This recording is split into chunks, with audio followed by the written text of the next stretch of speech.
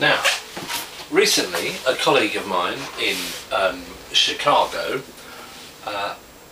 had to demonstrate how to draw an ellipse to a group of students. Now, he hadn't taken the precaution of turning up to work that day with an ellipse describing device.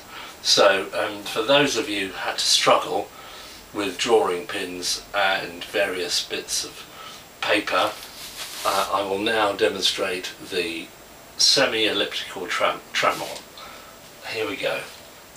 So I've set the major and minor axes by the use of these two thumb screws here.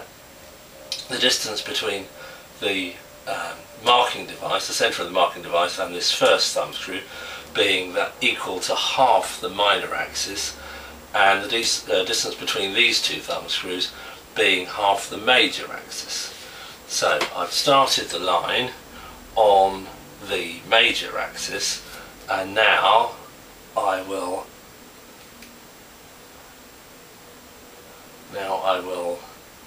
draw the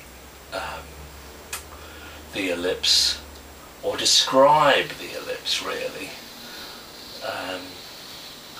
with this apparatus.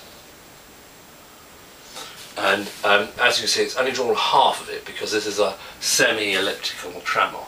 So what I have to do is turn the machine round to draw the other half. So I'll just do that. I'm going to also, while I do it, I'm going to put this back to the starting position so that I can start from dead on that line.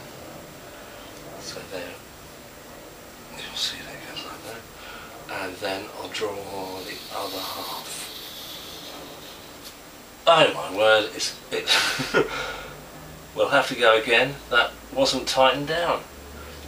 Oh, schoolboy error there. Let's do that again.